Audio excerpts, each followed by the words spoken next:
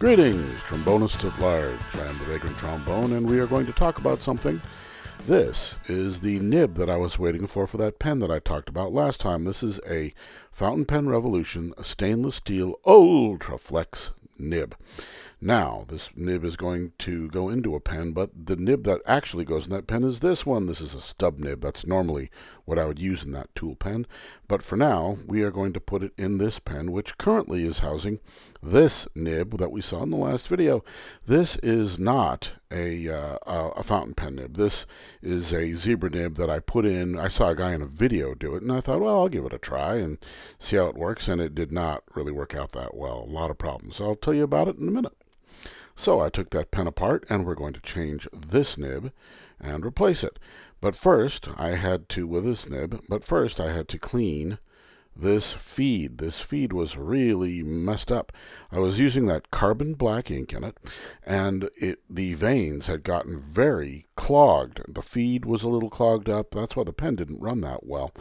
Now, this ink usually does have some grit, but I've used it for years. The reason why it was worse is because if you look at this nib, it's not really shaped for this feed. There's a big gap in the back, and if you look at this, it rocks back and forth. And that creates too much airspace here at the front of the nib. See right in here, that causes the ink to dry out and grit up, and so it was a big problem to clean that up. This nib actually goes in this nib holder or a handle here for my dip pen. This is a flex. See how that flexes? And this nib is also a flex nib for fountain pen. It doesn't flex as much, but it doesn't need to. So let's start putting this on. As you see, there's a little feed that I had to clean out here that goes into a hole that creates the capillary action. And we'll take this apart. This is the section, this is the barrel, and inside is the piston converter. The piston converter is what holds the ink, and it's connected to a little nipple in here, and it's how the ink transfers to this little tail and then up the feed and ultimately to the nib. So we're going to take a look at this. We're going to seat this nib on top of the feed, and we want it to sit nice and flat. We need it to be close to the end, but not so far up that it'll bump the paper. And you can see that this fits nice and flat, and that we should be able to get a good fit, and this will slip back into, this has a flat spot right there, and you can fit that into the grip section, and we'll slide that in and get it underneath. You want to make sure that everything stays aligned so that nothing is out of adjustment. Once that looks pretty good, you grab something to protect your hands and the nib, and you can just push that back and ram it home.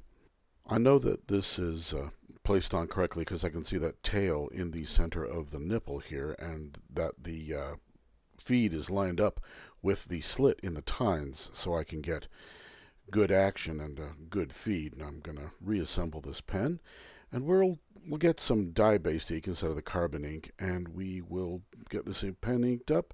So let's do that now.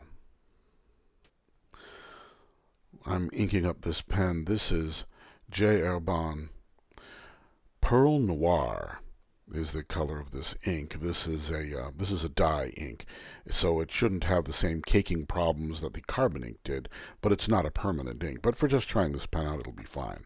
So here I want to just dab this and get the extra ink out. I'm even going to try to draw the ink out of the feed so that we get an accurate idea of how that feed is now functioning now that I've cleaned it out. So let's put the barrel back together, and we will give this a try. And always remember to cap your pen so it won't roll away, and then cap your ink. So my hands are a little dirty, nothing new, it's fountain pen for you. So let's take this, and we'll try to get the ink running.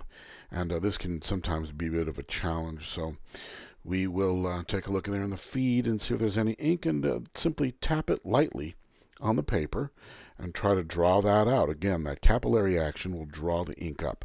So here you can see I'm getting the ink running, and I'm going to speed this up so you don't have to endure my terribly slow writing. This is the Fountain Pen Revolution Ultra Flex nib. And I'm going to write out some symbols here to test out what kind of line variation I can get. You don't really need a lot of line variation, but using a flex nib is definitely faster than using the stub. And I used to use a flex with a dip pen because the flex nib options were very expensive back in the 80s for fountain pens, so it made the stub nib the only option in stainless steel.